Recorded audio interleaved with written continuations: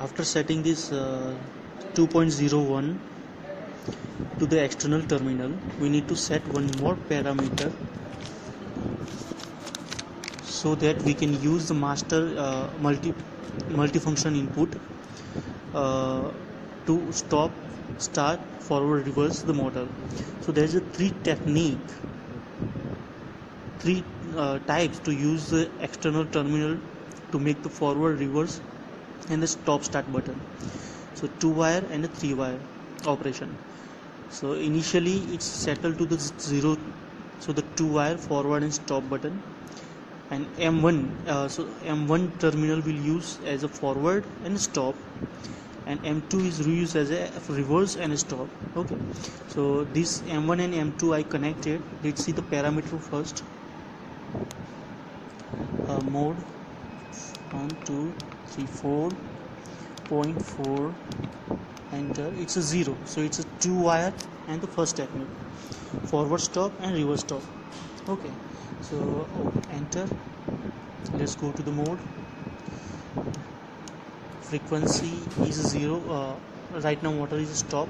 So this terminal M1 I connected here. I used M1 I connected to the selector switch, and the M2 connected is the second selector switch. Okay, so I am going to start and stop, forward start and stop, reverse start and stop.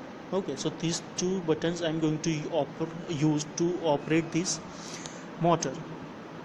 So right now it's connected. Second terminal of switch is connected to the DC COM. Why? Because I would like to operate those in the NPN form. I would like to give to the 0 to the input, ground level to the input. That's why I give the 0 voltage DCOM. So DCOM will be connected to M1 if I am going to on this switch.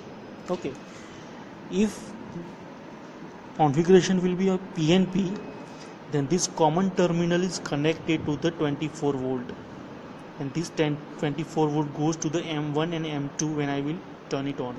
Okay, so right now it's a NPN, so I connected one terminal to common and the second to the input.